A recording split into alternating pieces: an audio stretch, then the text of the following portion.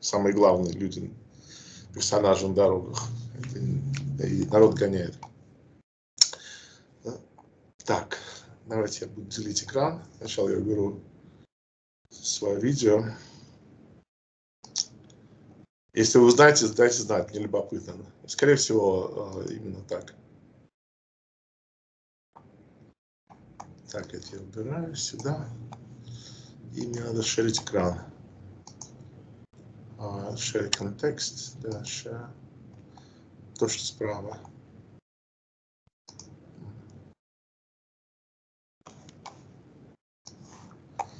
То, что справа. Так, я надеюсь, что вы видите экран. Вот, good morning. Let's proceed. Today's lecture 3. As I said multiple times, if you go to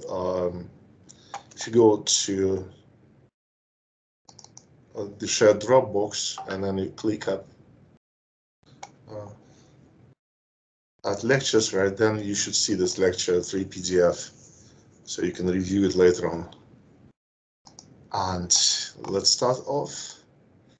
Speaking of, if everything goes fine, then I should be. I'm gonna visit Nizhny Novgorod in February for a week or two, and gonna give a talk. So you're welcome to come to the talk in February if you have further questions and interest in the field. We can talk. All right, so that's how I create the lectures. I must say that using iPad is great. However, drawing on iPad, it's still a little bit awkward. Maybe it's awkward for me only.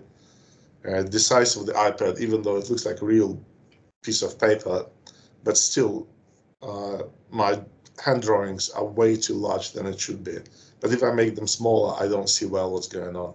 So very likely I should get an iPad Pro that is just a couple of inches larger than this just regular iPad. So it's going to give you a look of a proper paper. But the cost is outrageous. It's $1,100, which is way too much compared to this 300 or 400. Okay, so that's where we stopped last time. Our model, again, I keep saying this over and over again, that I don't show equations, even though I showed you equations last time. I'm going to show them again because it's just a mathematical convenience, not convenience, but kind of agreement on that. If you give a talk on mathematics related issues, then you better show at least some kind of equations like these, right? Even though, I mean, once you show and then you explain the concept, you no longer need the equations. I mean, we all understand that, for example, the cubic parabola is going to give something like that, but it doesn't have to be cubic parabola. It can be anything else, right? And whenever you see a fold like that, that fold could be due to x squared, or it should be x cubed, or it should be x to the fourth, it should be sine x, right? It can be anything else. Sine x and x cubed is the same thing, right? We do know that if you do the expansion of sine, you're going to get the cubic term over here. So, but my point is, if you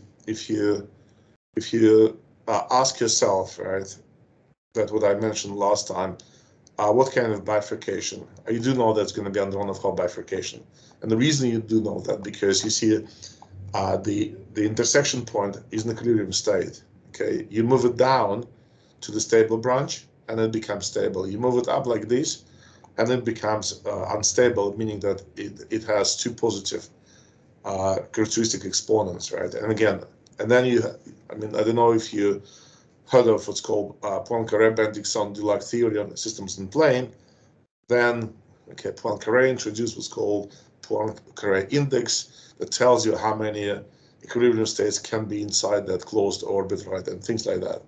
So, but bottom line is, you cross this knee point, okay, you move it up, you're going to get a little canard over there. Basically, a canard is just an arch of a spiral that converges to the equilibrium state, right? And then that arch or arc, if you want, right, it gets longer, right, longer like this, right, and then comes back to the stable branch over and over again. So, but the question is whether it's a subcritical or supercritical. It's still, I mean, I don't want to say it's open question, right? There's one particular textbook that was co-authored by Ilyashenko, okay, very likely you heard the name, Arnold, okay, another great mathematician, right, and Valer Afremovich, another great mathematician, Leonid Shivnikov, who is a founder of dynamical system theory, right, one of the founders, right. Then they discuss how you can detect the type of the bifurcation in a singular limit. It becomes clear, right, if you have equations like that, and epsilon is small, then contribution of the second equation is basically minimal. So then it's kind of clear that the properties of the first equation should determine whether the bifurcation is supercritical or sub. And the answer is the following, right? Let me just reiterate it. As you can see, okay, at this point, the derivative, okay, derivative of the right-hand side of the first equation is 0, right? Which is a fault point, right? Or Selenoid bifurcation. Okay, clear. Then, as you can see, it's kind of concave rightwards. So it doesn't do it like that, right? So which means the second derivative is always positive, right? So then I'm just telling the story, right? If you use a quadratic function here, then the bifurcation is going to be subcritical, right? If you use a cubic term, it can be super and subcritical, depends on fine details of the Taylor expansion. So what determines the type of the bifurcation? And the answer is that basically you have to expand the right-hand side of the first equation in a Taylor series, right, and find the sign of the cubic term. And if that sign is negative, then the bifurcation is going to be supercritical. Otherwise, if the sign is positive, then the bifurcation is going to be subcritical. The problem is that the cubic term right here, it can be, it's so, I mean, if you add up just a little bit of epsilon over there, then overall expression may change the sign, which means the Lyapunov coefficient, right, whose sign you're trying to determine is close to 0, which makes everything very, very delicate. Okay, so but it's still the bifurcation theory in action. Okay, so the bottom line is that as soon as you move it up, then you have what's called relaxation oscillations, like that, right? Okay, so again, if I do the bifurcation theory, right, and then I'm going to show you that that's basically my approach, then if I would like to consider the evolution of transition from equilibrium state to periodic orbit like this, right, I would move this red line, which is this fast null line, shift it up and down just to see the evolution. But if I'm in a neuroscience context, then I mentioned multiple times, the only parameter that I have in this case is just external current, or it can be synaptic current that particular neuron receives from other cells of the network, right? And every time I'm keep telling you, okay, individual dynamics versus network dynamics, okay? And the idea is that if you happens to be over here, right, and then again, that's where the Hodgkin-Huxley or all Fitzhugh-Nagumo, all neurons, right, they're placed very close to the knee point, meaning that it's kind of stable, right? It is stable, but little perturbations can shift, okay, can make the system excitable. Okay, when I say little, I mean little but fine perturbations. So you don't want to be far away in a very, very stable zone, right? You want to be on the edge, because biological systems, in general, the interaction between the biological system is not harsh, meaning that it's gentle, it's delicate. They don't fight they don't have a price to fight for, right? They put on a network to negotiate and produce the rhythmic outcome that neural circuit is supposed to do, okay? And then again, it's not supposed to be done again during the strong coupling. But the problem is that define what strong coupling is, okay? But strong coupling basically means that when you couple the network, right, then you no longer stay close to the periodic orbit that you see right now on the right-hand side of this slide. Okay. All right. So the bottom line is that if you happens to be an initial state over here, right, then if you apply a positive current, basically the cubic nucline is shifted to the right, okay, and then you transition from a steady state to oscillations, right? But if I shift it to the left, applying a negative pulse like that, then typically what happens, and that's my, I mean, again, it's my mistake here, then when you fastly or quickly remove the pulse, then you would transition from this state, okay, all the way up to, and complete the cycle before you converge to the steady state of the unperturbed system. And this should be on the next slide over here, right? That's what I was trying to say, that if you apply a negative pulse in response, biological system can produce what's called a train of spikes. In a case of the Fitzhugh-Gomez system, it's supposed to produce just a single spike and then converges to the steady state like this. So again, one more time, this is unperturbed system, okay? So you're sitting very close to the knee point, right, on the edge of the instability over here, right? Then you apply a negative pulse, okay? The cubic nucline, yellow line, is shifted to the left. So your equilibrium state transitions over here. So you're now here. And then you quickly remove the pulse. And instead of kind of bending towards the old equilibrium state, right, because it's low fast system, you catapult almost vertically up, okay, to converge to this upper branch, and then you transition through this branch and lower branch to converge to the steady state. So that gives you what's called post-inhibitory rebound.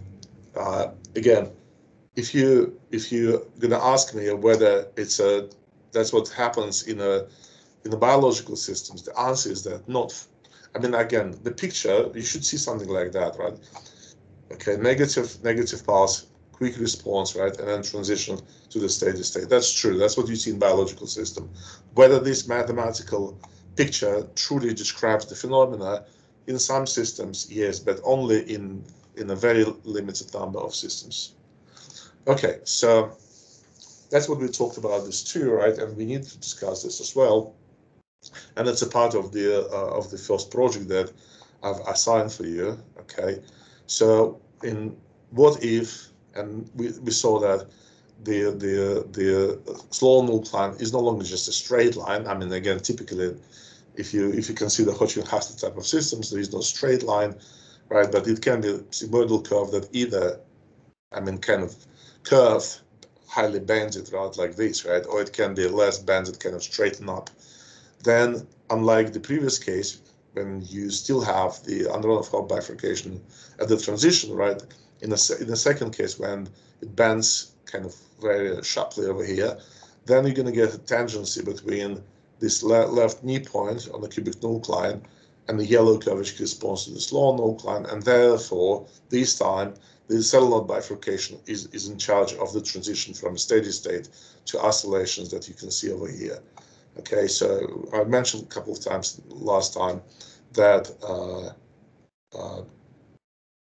you can't really see the gap between the lines, cubic nucline here and the cubic nucline there, but nevertheless, if you integrate, if you solve differential equation, right, you shouldn't rely, I mean, again, on your eyeball test, right, but you have to run differential equations to see whether you get oscillations or not. And again, for two prominent sort of mathematicians in the field, one of them is John Rinzel, who is a founding father of mathematical neuroscience as a field here in the United States. And he proposed several phenomenological models.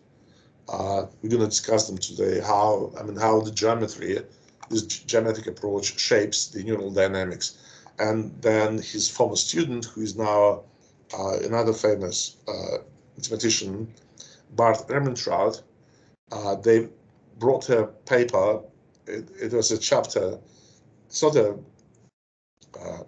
research article, but it's still a research paper. But it was published in a book, in a collection of the papers, which are not considered as a peer-reviewed publication here in the States.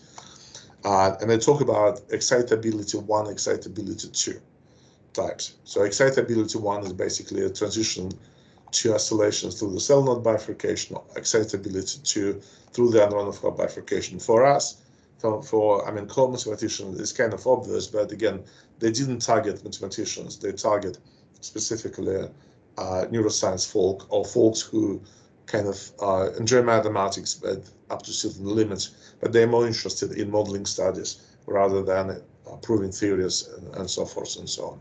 But it was very helpful. So plus this paper introduced some kind of language and or terminology that it's helpful to use. For example, you say excitability 1, and everybody knows in the room that we will talk about cell node bifurcation, transition to oscillation through cell node. If I say excitability 2, then you do know that transition occurs through the Andronov bifurcation. But again, in the room, typically nobody really cares whether it's sub or supercritical, because as I said multiple times, that it's transition occurs so quickly, you don't really see that unstable limit cycle or stable limit cycle. It becomes large amplitude limit cycles almost instantaneously. Okay, so at this point, models are great, individual models, but okay, let's discuss the small network as we did it before. Okay, and you will see the difference between integrating via concept, right, and how you create neural networks using coupled Fitzhugh-Nagumo models. Okay, so let me do this. And again, it's for me myself. It was interesting transition to realize how people introduce the concept of synaptic interaction. So you have two cells, blue and red. The blue cell is described by the blue equation over here. Okay, red is described by the same equation, right? So they're almost identical. They don't have to be identical, but for simplicity they are. Okay, and they share the same slow subsystem. That's why it's in yellow. Okay, in this picture, the meaning of this yellow equation is just this simple straight line, which is the slow null line. Again, it's all about the transition, again, interaction between the cubic null line and the yellow line, where the stable point is, whether it's stable or unstable. And then you introduce coupling, okay, and let's consider the simplest coupling ever. It's going to be chemical, we're talking about chemical synapses, okay, so therefore, you're going to get a term in the first equation, G, maximal conductance, G, similar G in the second equation.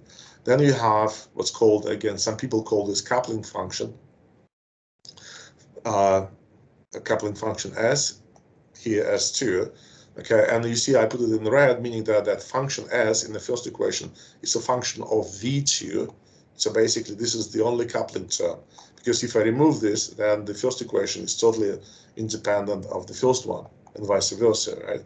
So the S function is a function of V2, and this function S2 is a function of V1 of this voltage, right, instead, okay? And what's the meaning? This function S is coupling term, or again, it describes the rate of probability of neurotransmitter's release, and the idea is that whenever, that's an interesting feature of chemical synapses, if your cell, okay, red or blue, right, is placed, temporarily, it stays on a low branch or transition through the low branch, then there is no interaction between the cells. Okay, in engineering, in other fields, such a coupling is called sometimes pulse coupling, which means unlike electrical gap junction, it doesn't work all the times, right? It only works when one of the cells or both cells are above synaptic threshold. And in this case, it would be convenient just to put synaptic threshold right in the middle, so it's going to be a voltage, it's going to be 0. Okay, so therefore, the synaptic that function, coupling function S, given by this exponential, right? So look at this. If I happens to be here, right, where voltage is roughly -1, okay, I make this it's going to look like a Zora model. So this is basically a Z shape. So this is -1. Therefore, I have, look at this, I have -1, I plug -1 in here, synaptic threshold is 0, and then I have E to the 100, e to the 100, right? You do know that 2 to the 100 is 1024, right? E is a 2.7. This number is around, say, I don't know, 2000, maybe 200. Doesn't really matter. Basically, that means the denominator is large, which means this function s is 0, right?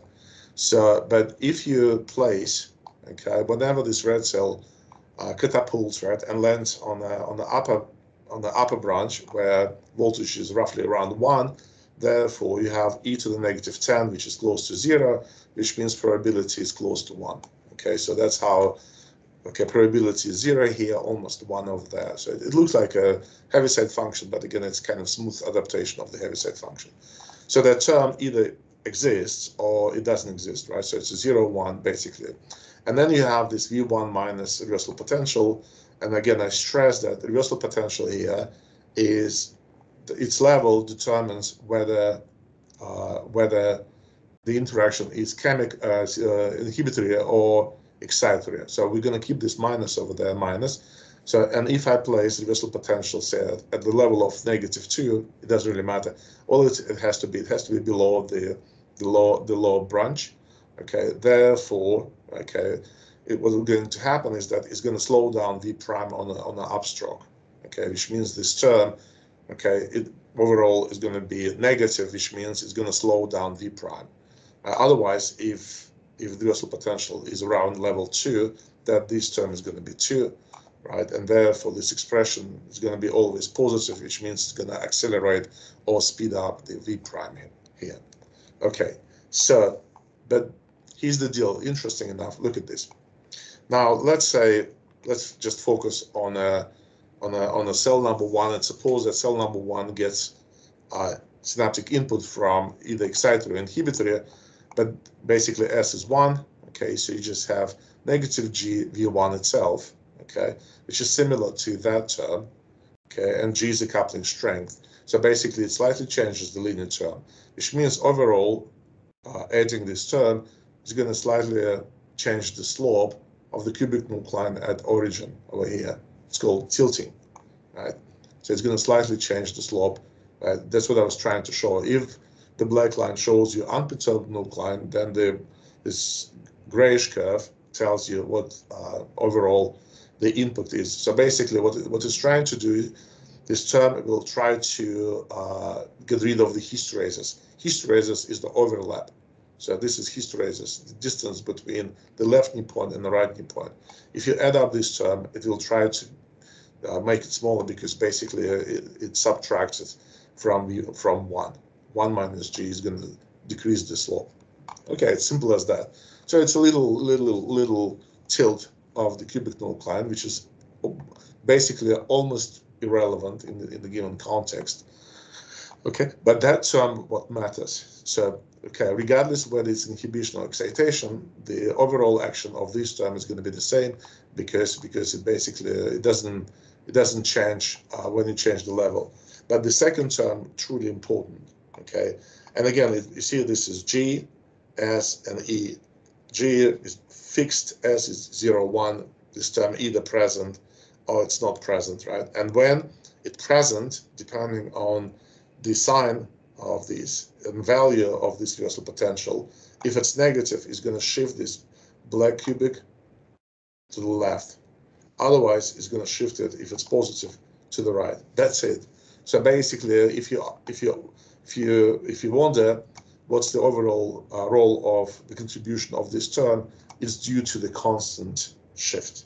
Clearly, if you set up synaptic level lower, right, the reversal potential, then overall this impact is going to be greater. And it can be compensated always by varying the value of G and of course S, right? So there are 3 terms involved, right? So if neurotransmitter release rate is not 0, 1, but kind of oscillates between around 0, that term is it's not huge, right? So the shift is not going to be substantial. Okay, so all right. Now let's consider one particular case, right? As simple as that. So for time being, okay. So we have this. You see, I draw a picture. It looks like a really Z character, Z letter, right? And this is my synaptic threshold. And even this low null line, which is given over here, right? Typically, it's a yellow line like that. I just make it flat, okay? So which means but whenever I shift either to the right or to the left, okay, if the yellow line is flat, then I won't gain, I'm not going to get any equilibrium state at all in the system, right? It's going to be, I'm in new equilibrium state, or its stability is not going to change, right? It's going to be always like that, right? Whether you shift to the left or right. Okay, so what then the deal? How do they really operate, right? And this shifting null lines, or shifting cubic, is the most important. Okay, so let's consider the following case. So it's just an illustration.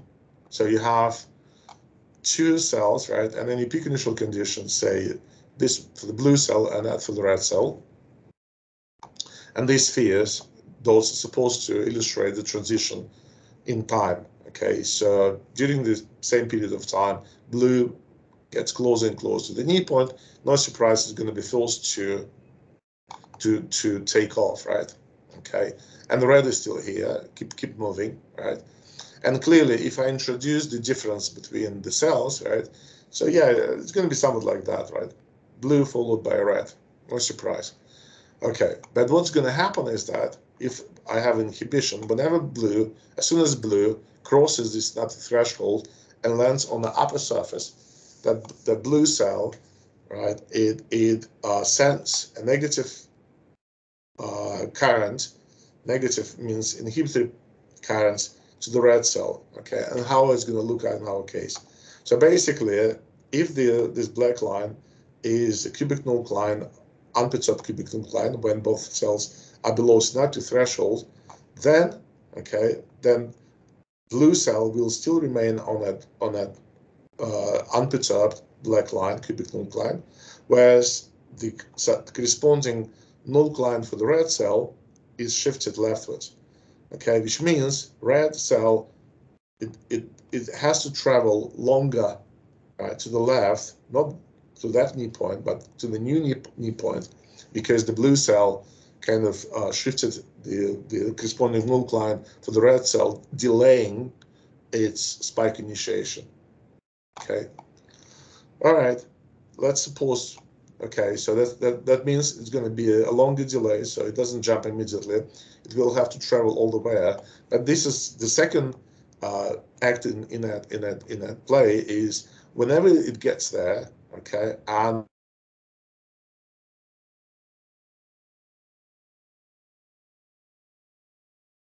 blue cell, it also shifts the corresponding null line for the blue cell to the left, which means the blue cell doesn't have to travel all the way up to the old knee point, but the knee point, it gets closer to the current state of the blue cell, which means it's gonna throw itself from that knee point down to the off state, okay, and together it's going to delay or increase the gap between both cells, right? And because inhibition is reciprocal, then the same is true now for the other combination, right? So now red is going to delay the null line for the blue cell, which means it delays the spike initiation in the cells, and that's what you're going to see if I pick them together like this, right? If I pick them together like that, with every little I mean, it depends on of course, it depends on the interaction. With every little spike, you see the gap, you keep increasing until the cells will become, will go in anti-phase, right? I mean, they can't increase forever because again, the picture is symmetric, so which means okay, they're going to converge to 0.5. So let me see, I click on the finder, okay, and then I go to M files, and then Fitskina and today I added up a new folder. It's called motifs, motif, in Russian motif, right? Motif is just it's a repetitive circuit for neural network. And then I open the file. It's called pair Fujinagumi inhib.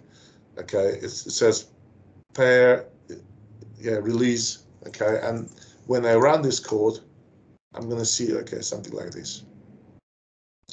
So as you can see, the cells start almost together. The phase difference between them is 0. And as time progresses, you see, as time progresses, or the number of cycles increases, then they're going to go in antiphase. If you can't see this well, you can always zoom this in. Let me see. Oops, don't do this, please. Click plus. And as you can see, they're totally in antiphase. So what I'm going to do, I'm going to slightly, okay, not slightly, so increase the interaction between the cells, and I run them. And as you can see, the convergence, it's almost immediate, right? Before it took almost 10 iterates before the phase lag converged to a value of 0.5. Now it's basically after 2 or 3 iterates, right? Cells become totally spike in antiphase with respect to each other. So again, if I go back to the old values, that you see they're not symmetric, right? And I click run again, then yeah, it took almost 15 iterates, 15 cycles before they become totally in antiphase with respect to each other. So that's the one combination. Okay. So then let me see. The question that you should ask yourself then, all right, what if, okay, but what's the excitatory case? Okay, the excitatory case is very similar. So it's the same setup. Blue cells, blue cell is placed closer to the knee point, so it's going to generate spike first, right? And as soon as it generates the spike first, okay, then the corresponding null line for the perturbed red cell is shifted rightwards, which means it brings the spike initiation in the red cell closer. Okay, so therefore the red cell will take off much earlier than it's supposed to do in a unperturbed case. As a result, you're going to get in-phase synchronization, right? In this particular case, because of that shift. Okay, so let me see if I have the illustration for that. Let me see, inhibition, tria, escape. Okay, so let me see if I run this again. What can I do to illustrate this? Okay, let's try to illustrate this, and the way it's done. Okay, so we're going to change this file. So I need to change the, first of all, I need to change the level. So I'm going to make it, I said -2, -0.1 should be enough over here. Okay, and then I ran it, but you don't see anything at all because initial conditions are picked so that the cell almost together. That's initial conditions. So what we're going to do, so this is the first initial condition over here. So they start right there. I need to change initial conditions for the second cell, and I'm going to make this -0.1. So the green cell will start over here. Let's see if I'm right. But if I run it,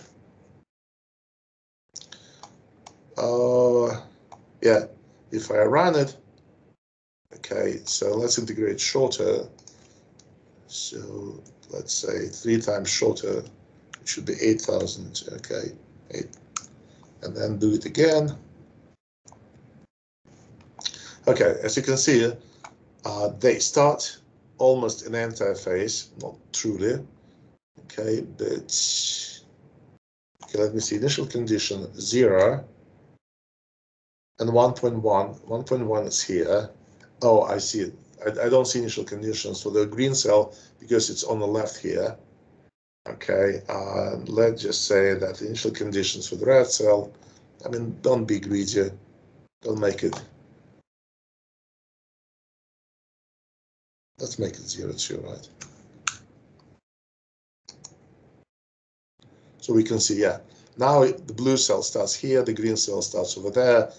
You see they're in anti-phase, okay, and then they keep moving in anti-phase, and then they start diverge from each other. So you can see what happens with the phase lag. It stays almost 1/2, right, and then it starts raising up. And what we can do to show what happens, okay, one option is just let's make the interaction stronger, see whether we're going to get the desired results. Okay, here we are. Okay, they run in anti-phase. Okay, they belong to stay on that plateau, and then they start transitioning, okay, slowly towards the in phase. Okay, so let's do this. Let's keep this file and say save it as, and we call this, just call this pair Fitzhugh agreements, and let's say excitation. Excitation. Let's save that. Okay. Then we need to open up the old file and then change everything back to what used to be 6.1. Okay, so and then so you can run it for yourself. We need plus over here.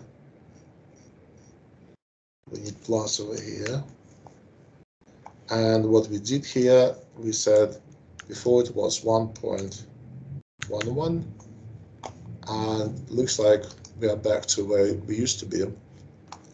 Okay, yeah, the transition from in phase to anti-phase. Let me just slightly increase this value, make them asymmetric. I just want to see the exponential convergence. Now I can see it. You see it bends back to the 1/2. I mean, which means they become an anti-phase. So we can close this window and move on. So now we have two files for excitatory case and for inhibitory case. And you're welcome to play with the MATLAB course to see more. But the reason I'm talking about two cells because the overall goal at this point is to discuss the interaction of 3 cells, right? And this should be enough. Okay, so next case is what's called post-inhibitory rebound. So we already discussed post-inhibitory rebound. Okay, one more time, let me just reiterate this. So you have a cell that is quiescent cell, and that's very important. It's quiescent cell, and that cell gets a negative pulse, right, or negative inhibitory pulse, which makes this configuration, the cubic null line yellow, shift over here, and the equilibrium state also slides around this area. Okay, you just can imagine that the cubic null line shifted over here. And after the pulse is quickly removed, then the cell transition back to the steady state, okay? And after that, it becomes quiescent again. The trick is that when the cell gets, okay, now I go back to the slide. Now, where is it? Release, yeah, post-inhibitory rebound. So, okay, so you have two quiescent cells, okay? And then, say, you pick a red cell and apply a negative pulse to it. Okay, it's like you're gonna ignite your engine of your car. Okay, and once you've done that, it creates a spike. That spike, because of inhibition, inhibit the blue cell. Right, red cell completes the spike, goes down, and as soon as it goes down and release the blue cell from inhibition, then the blue cell will fire, generate an action potential to inhibit the red cell, and now you have this, sequential dynamics. You have this game, right? They inhibit each other in alternation. So that's what basically what they do.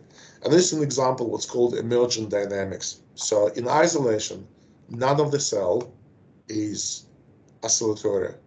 Okay, none of the cell.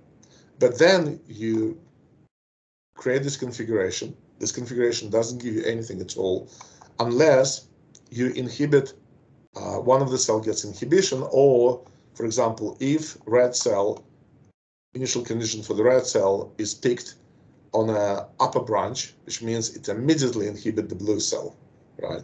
So yeah, you want to make sure that one of the cell starts on a low branch where the other cell starts on the upper branch, and then you get oscillation in the system, and that's emergent dynamics. And the difference between the previous case, okay, is that there is no exponential convergence. So basically this rhythm, that's why it's called emergent dynamics, like the emergency.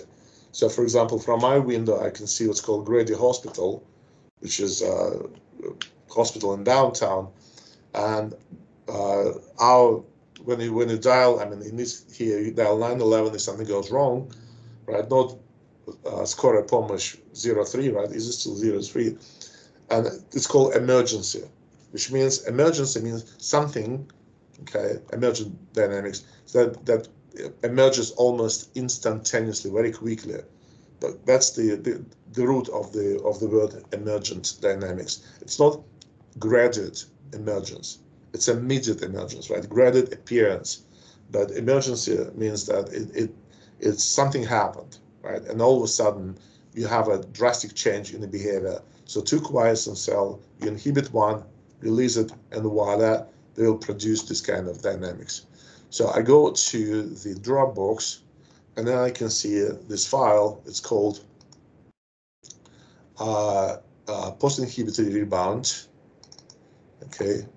The problem with MATLAB for illustrations is that I can't show the picture in development, right? Either I just run the simulations and show you the result.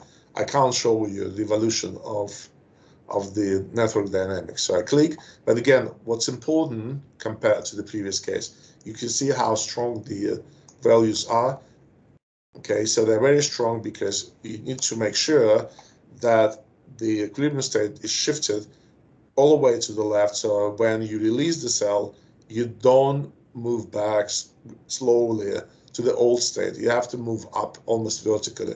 So that's why you want to make sure that your epsilon is small, right? And then coupling is relatively strong.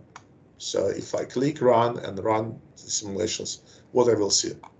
Okay, so we'll try to interpret.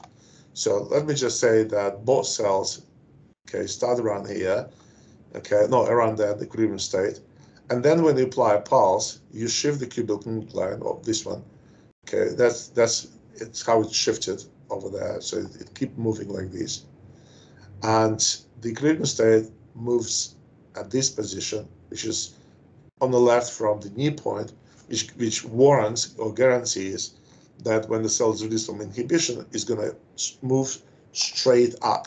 So you see the green cell, it almost bends, it's very close to the knee point, but still far away from the equilibrium state, which means it still can transition all the way up to the upper branch of the cubic nucleus. If it happens to be over here, that very likely, not very likely, it will move back to the steady state, which basically means that we are on the edge of the on the edge of the bifurcation for the neural network. Okay, and then almost instantaneously you have these anti-phase dynamics. Okay, so let me do this. I'm going to make this 1.5. Okay, and very likely. Okay, let me see. I don't say anything. Run it. You run it. Okay, and you can see the green cell starts. It's picked initially on the upper branch, blue cell on the lower branch, and then it generates just one spike, and after that, you see they go to the steady state. Again, the reason is because the green cell get trapped back to the steady state, so which means inhibition is not strong enough.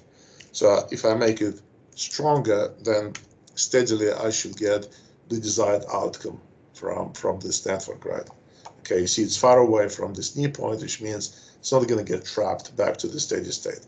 So, and this is, again, as I said, emergent dynamics, but the coupling should be relatively strong, okay? But on the other hand, think of this, right?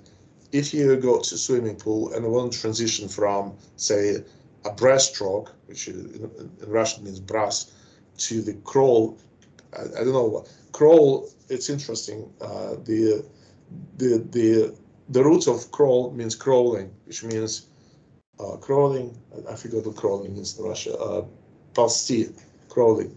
But here it's called the freestyle, when you move your arms in an anti-phase. But if you want to change the swimming style, you want to make sure that it doesn't take like 10 seconds, it doesn't take 10 cycles before you transition from in phase, swimming phase, right? Swimming to anti-phase swimming. So you want to make sure that it's almost instantaneous, right?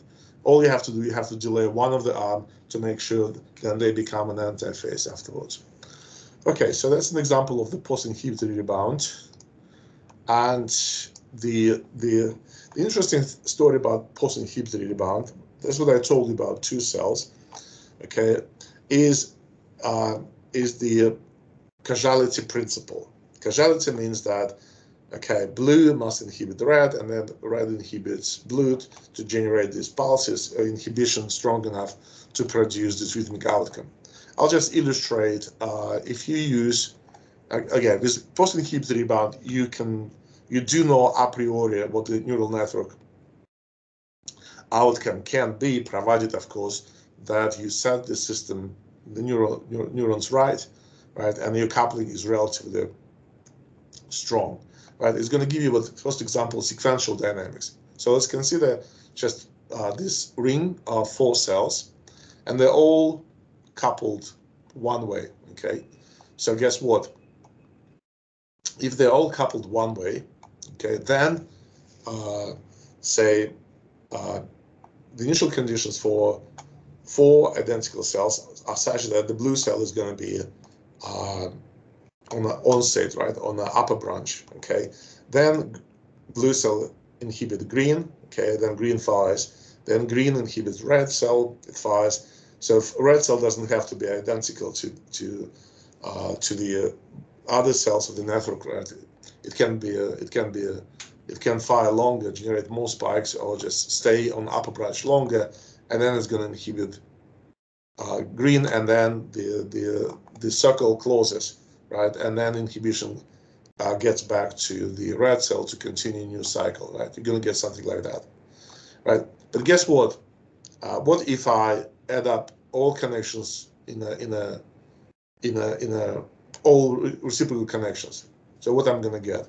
Okay, let's try to think. Blue then is going to inhibit these two, right? They're going to fire together, right? Guess what? One more time. So imagine that you have reciprocal connections between the cells. So blue spikes, right? And then inhibit a brown and a green cell. So they're going to spike together. And if you have reciprocal connection, then after that, blue cell will fire. But also if there are reciprocal connection projected onto the red cell, then red cell is going to fire. Okay, and then pairwise, brown and green cells will fire, and then these will fire, right? So it's going to be kind of 2 groups of anti-phase firing cells, right? Blue and red versus the green and the brown cells. So it's going to be given some sequential dynamics. So you can basically imagine what the rhythmic outcome is going to be. Let's consider another example of such a network. So you have just 3-cell network, something like that. That's what we call a motif. This is 3-cell motif. This is 3-cell motif. This is 3-cell motif, and this is a complete 3-cell motif. Okay, same story. Blue is going to start first, right, and then it's going to inhibit, green and red all together. So they fire, and then what's next? Because of this reciprocal connection back onto the blue cell, then blue cell is going to fire, and then the cycle repeats. Okay, if I remove this connection, then after that, right, blue will not get response from the other 2 cells, and the network goes back to the quiescent state. It just generates one episode of activity. So you need to create some kind of feedback loop, right? So if you do the graph theory, you can really imagine what the connectivity matrix should look like in this particular case, right? You need the feedback loops, okay? So, but if I consider this kind of network, okay, then what's the deal? Blue is going to fire, right? And then it's going to get a double feedback from red and green. But if it's reasonable, right, or they say this feedback is half of what used to be here, then blue is going to fire without any problem, right? And then you're going to get the same network, the same outcome. Clearly, if I remove the feedback from the green cell and just leave that one, I will get the same feedback, right?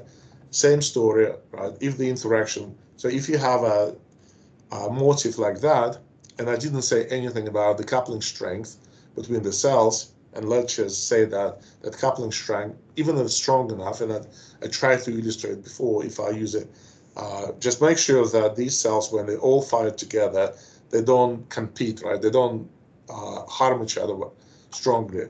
Then you're going to get the same rhythmic outcome, which means, right, 1, 2, 3, 4, 4 configurations of the neural network based upon the post-inhibitory rebound will produce the same rhythmic outcome.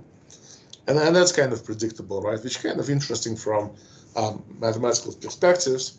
So, I mean, you don't have to consider some kind of primitive motif like that. You can construct your own network, right? And you can construct the network that of particular interest in biology, and then using this post-inhibitory rebound, produce different pattern of activity. However, what I've just said, it's only applicable to the neural network where the mechanism is well known, and if it's a post-inhibitory rebound, then you, again, theoretically may predict rhythmic outcomes because you know the properties of the neural network of individual cells. Okay, based upon if each cell is a oscillator, it's not quite clear what the outcome is going to be, right? So you have to do some kind of research.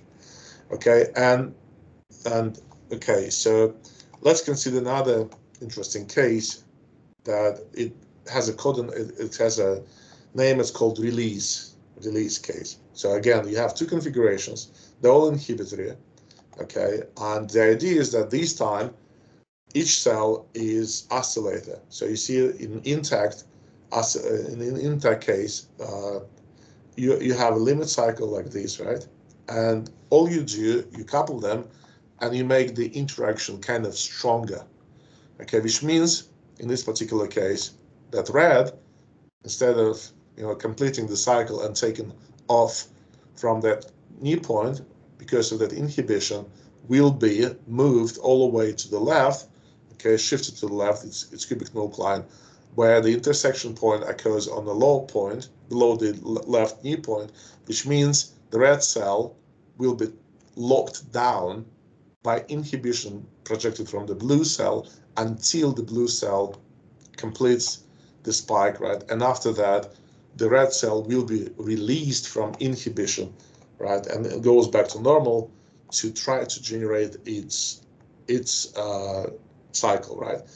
In a symmetric manner, is going to lock down the blue cell at the steady state, okay, and release it. So therefore, you're going to get also instantaneous emergent rhythmic outcome almost immediately. So it's not going to take several iterations before you come to the antiphase. This antiphase dynamics will pop up almost immediately. And the last case, okay, the third case is called escape. So it's very similar setup. The only difference is that, okay, like post-inhibitory rebound, both cells supposed to have in isolation an equilibrium state on the upper branch right here. Okay, so blue is waiting here, right? And if I pick initial condition for the red cell also close to the steady state, well, all you will see just a two quiescent state, depolarized state, and nothing else. But what I'm going to do, right? I'm going to pick initial condition for the blue cell up here, and for the red cell in a off position, so that it transition. Okay, so blue cell waiting here, red wants to get to that same equilibrium state. Okay, and it move, right? Blue again inhibit the red cell, but again it never reached the equilibrium state over there, right? So that's again that's what you want to make sure that it's true. Okay, and as soon as red cell takes off, it inhibit the blue cell, but inhibition basically means it's going to shift the cubic to the left, so which means this blue no longer have that plateau, is going to fall off down to start the game again, right? And then you have what's called emergent dynamics through the escape mechanism. But again, prerequisite for this kind of mechanism is that both cells should be in upper position. Inhibition should be relatively strong, but it should be strong enough so that inhibition doesn't lock down the driven cell at the hyperpolarized state. So if I, okay, so let me see if I have it. I have this escape mechanism file, and I run it. So again, you don't see transition, but basically both cells sitting right here, right, at this equilibrium state. Let me make it. They sit right here, and then one of the cells, so green is sitting here, cell, the blue transition. Then it takes off, lands on the upper branch, and then you see that shifts the corresponding null line for the green cell to the left. So green cell falls down on the lower branch. Meanwhile, the blue cell transitions towards the equilibrium state, okay, and then the green cell transition towards the knee point, takes off, right, and now you have this game, and you can see it results in a more or less anti-phase bursting. Again, this is another example of emergent network dynamics. But here's the very important part that I didn't say that, but I should have said it from the start. Okay, and that's very interesting that, oops, what I've done. Just a second, let me figure out what I did. PowerPoint. Okay, so first of all, don't do the full screen. Sorry, guys. Something went wrong. Okay, no, back to normal. Okay, what I didn't say, and that I should have said that, in biological systems, it's almost true that the rhythmic outcomes that you can see, they don't correspond to any particular attractors. These are all transient. It's a transient dynamics, right? What's called chain recurrent transient dynamics. So they don't converge to any particular attractors, but they're trying to get back to the steady state they believe they belong to, right? Okay, so we just discussed three mechanisms of network dynamics: release, escape, post-inhibitory rebound, and we also discussed how the network managed to have particular phase lags between the cells, depending whether it's inhibition or excitation, and how it can be done exponentially in an exponential manner, which is great from our perspective, mathematical perspective, but unfortunately, right, it's more of visual thinking. Biological systems don't do that typically. Okay, so let me grab my grub. I forgot about my tea. And let's talk about two other next topic. Okay, it reveals basically the role of the cell node bifurcations in neuroscience, another toy model. Okay, and this is just we're going to start off with the bifurcation that I don't know whether you heard of it or not, right? That abbreviated as SNIC, SNIC. SNIC stands for saddle node on invariant circle, right? And you may wonder what that's supposed to mean. And what it's supposed to mean that, okay, you start off by considering a simple first order differential equation, just single, theta prime or phi prime, is it phi prime equals 1, that define on modulo 2 pi. The reason, okay, that it's not x or y, it's a Greek letter. Phi is often used to describe what's called angular variable. So imagine that this is a unit circle, okay, and phi measures the angle from the origin. Okay, so that's your unit circle. Okay, origin is here. I mean, we can always pick it anywhere we want, but for my purposes, I'm going to pick the origin here. Okay, and then this angle means pi over 2. This is pi, 3 pi over 2, and 2 pi again. So that's why it says on module 2 pi. Okay, and basically phi prime equals 1, which means, okay, I mean, you can solve this. It means that the phase, okay, now instead of saying angular variable, I'm going to call this the phase on the unit circle, right? You move like this, right? There's a constant speed. You move like this with the constant speed, okay? And then you complicate things, right? Okay, first of all, you subtract, you create your sneak, your unit bifurcation, and what you do is you subtract cosine phi from 1, okay? And you do know that when angle is 0, right here, right, cosine of 0 is 1, which means here I have 1 minus 1, which means I have an equilibrium state right at this point. If I start slightly on the right from this equilibrium state, okay, then where this expression angle cosine is less than 1, then, okay, you're going to move like this, right, again, and come back to the steady state. Okay, and to show that it's a solenoid bifurcation, you just expand cosine in the Taylor series near the origin, right? And then you're going to get this term, which is basically quadratic term, and you do know that it's just a quadratic term, which is normal form for the solenoid bifurcation. And then you need a perturbation. And perturbation is simple. You add up a constant small parameter mu in the right-hand side of this equation, and it's going to give you the normal form for the solenoid bifurcation, okay? And basically, geometrically, what that mu is supposed to do, when mu equals 0, you have a solenoid equilibrium state at the origin right here. Again, it's a matter of convenience where you place the origin.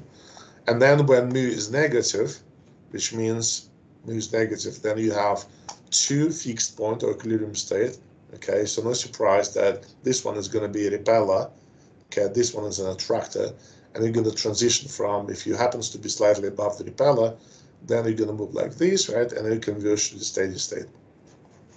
But when you make mu negative, positive, this expression is going to be positive, right?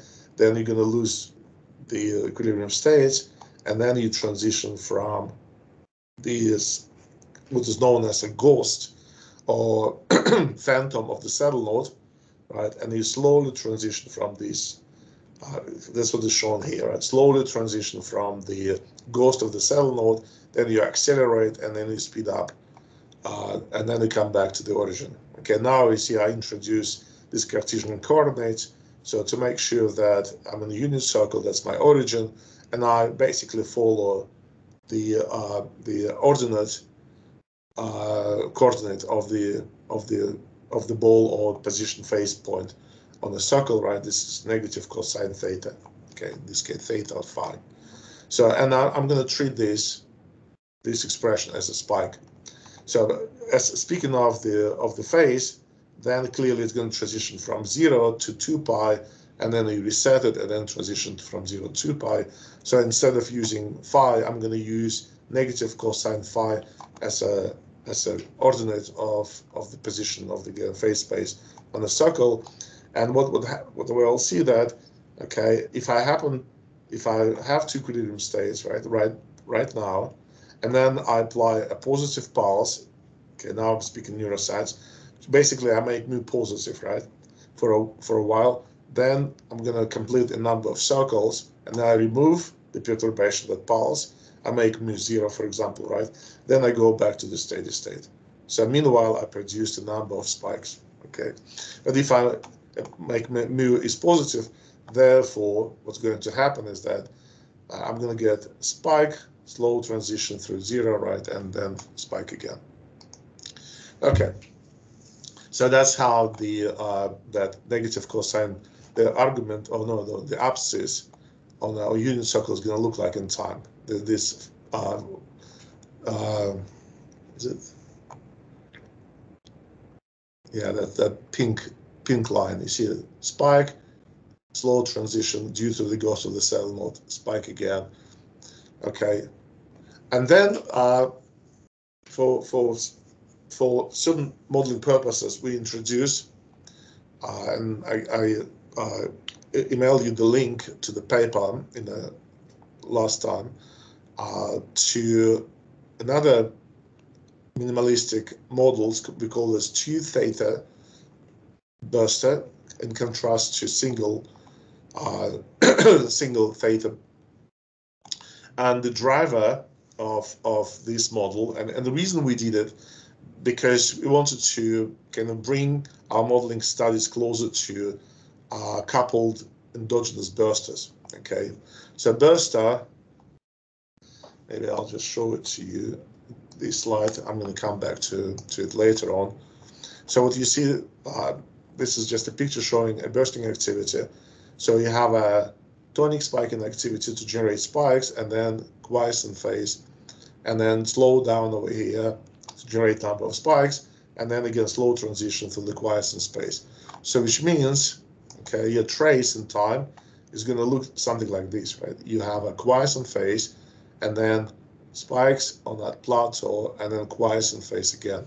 So we removed all the spikes. We call this spikeless burster. So which means it has 2 slow transitions, quiescent transition and then slow spiking transition. And the idea was very simple. We need to slow down here and then slow down at the upper top point around pi. So, and that's why you have this cosine 2 theta instead.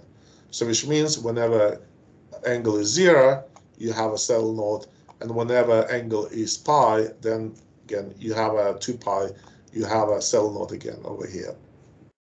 So you slow down here, slow down there.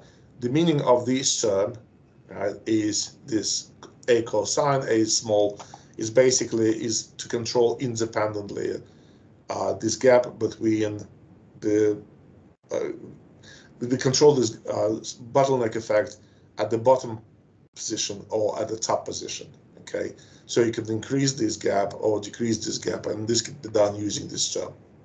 Okay, which means you're gonna either extend that plateau over here by narrowing this gap, or by narrowing that gap, you're gonna extend the quiescent phase, right? And what's shown here, I'm gonna hopefully get back to this topic at the very last lecture, right? We considered the interaction of 3 cell motif like this, right, where each cell is a spikeless burst or something like that, okay, and then they reciprocally inhibit each other.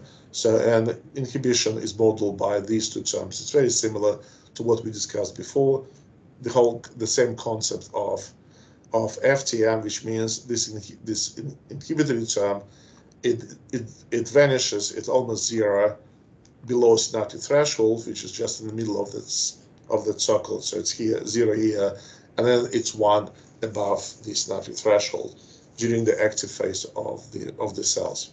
Okay, and again, in contrast to theta or theta spike in cells, right, that give you something like that. Now by varying this term epsilon, again, also epsilon doesn't really matter. It's small number epsilon. Then we can change what's called a duty cycle of bursting. Duty cycle is basically you need to find the period. In this case, period is almost the same in all cells, right? And duty cycle is a fraction of an active phase compared to the period. So for example, right now, okay, this is the period and this is the active phase. The duty cycle is roughly 1/2 of the period, which means duty cycle is 50%. Duty cycle is merely an engineering term. Okay, it tells you, I mean, how active whatever the device is. Okay, so for example, theta neuron has a very, very narrow, small duty cycle. Okay, I don't want to talk like engineer, but I can say whatever, 10%, 5%. Okay, whereas the burster, all bursters, right, they always have duty cycle at least close to 50%. And we're going to talk about this later on, because that's very important for neural network made of biologically plausible cells. Okay, so that was the story of the saddle node, and we need this for our future considerations, future examinations, right? Now, speaking of cell node, Alexa told me that you're supposed to know that, but just in case, I would like to say what cell node is. So this is normal form. So cell node bifurcation by its origination, you have a single differential equation, right, of first order. You have a mu plus x squared plus extra dots, right, and it's going to give you 2 points when mu is negative, stable, and unstable, right? Then they merge together, forming it's called double equilibrium state, and when mu becomes positive, then it disappears, and this is called the ghost of the saddle node, which means it's going to take some time to get through this ghost of the cell node. So if I want to consider the cell node in R2, I can add another equation that is, as you can see, it's fully decoupled from the x equation, and because of that minus, it makes in R2. Okay, now this is truly saddle node because this equilibrium state is going to become a saddle, so it has stable direction, unstable direction, and this is a node. It has 4 or 2 stable directions. Okay, and after that, you truly have a saddle node in R2. So that's an old result that can be also, I mean, again, is due to Andronov and Veed, which means it was known by 1935 at least, right? Even earlier. It's known for many years. And what I didn't tell you, by the way, yesterday when I talked about the theory of oscillations books, I forgot to mention that the theory of oscillations book was published when all 3 authors, can you imagine, were only 35, 36 years old, right? And then they were creators of the brand new theory of the oscillation theory, okay? Now it's 11:18. Okay, let's make a break because I'm losing some kind of engine, and then we're gonna come back to the. In 10 minutes, we're gonna come back to our discussion. Okay. Oh, where is my file? It's right here.